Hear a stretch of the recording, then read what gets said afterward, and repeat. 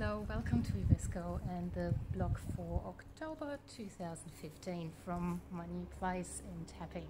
Super excited, I finally moved. As you can see, beautiful backyard, lots of room to move. So yeah, awesome. In a week's time, the Oxfam Trail Walk is on. I've got a couple of clients that will be taking part in the 50 as well as the 100k walk. So I thought today I'm just going to put some information out on how to prepare your body for the big walk that you're about to encounter. So it's just a few mobilization drills that I want to share with you that you may find will make it easier for you and your body to cope with the amount of walking you're going to be about to be doing. And those mobilization drills are not really only useful for walking, but also really good if you're a runner, jogger, sprinter. Very good to get into those movements before you start with your dynamic warm-up and then go into your task ahead of you. So keep watching the video for those next 4 movements I'll show you and I'll explain to you. And should you have any more questions, just flick me a text and send me an email, give me a call, and I'm more than happy to discuss and maybe even have a look via Skype or whatever what we need to tweak if you can't quite feel where you should be feeling things. So enjoy! The first mobilizer I'll show you is a sit and reach with a change of footprint. So by changing the footprint, all we're doing is we're giving the body variability, getting the force of the stretch, if you want to call it though, to enter the body in different directions. And you should feel different spots in your body by changing the footprint. So this is where you're placing your foot.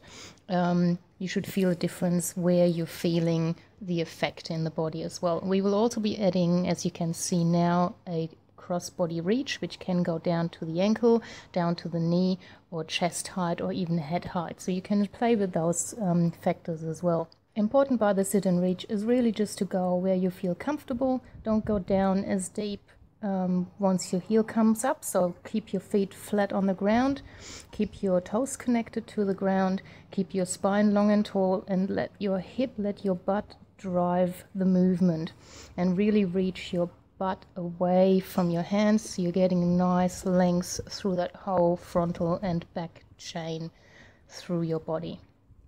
And this should just nicely warm you up to get started. The next one is to really go deep into the front hip. So we're going into a split stand. The back foot can come off the ground and we're tucking under the tailbone to already get some length through that hip. And if you need again more length to feel a bit of a stretch right across that hip bone, you can get your arm stretched up into the air as well, and just keep it a nice smooth movement using your breath as your timing tool.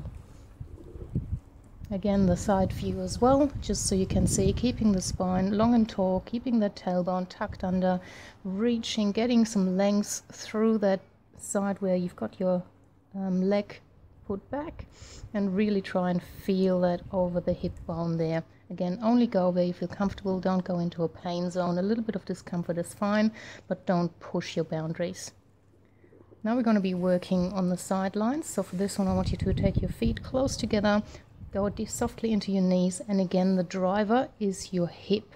So by having the knees nice and soft, you will be able to actually move your hips from right to left.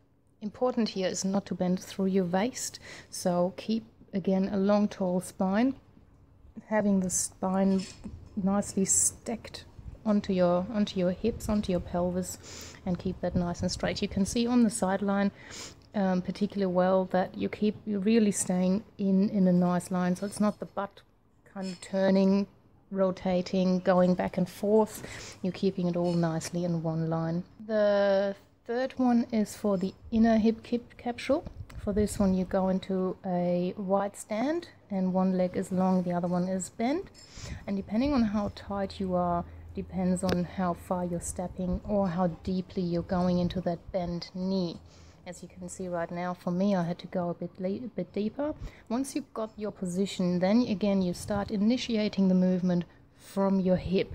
So it's always the hip moving, spine staying long and tall. There is no twisting or bending through the waist. Again, your side view here. So just nicely staying in one line. Again, only going as far as you are comfortable. This is not to really give you a deep stretch.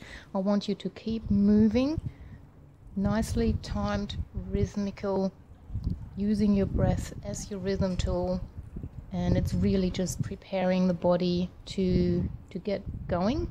Also, those mobilizers can be nicely done all the way through your walk. So whenever you feel a bit of a twinge going on, your lower back is starting to hurt, just give those few things a go and see if that makes a difference for you.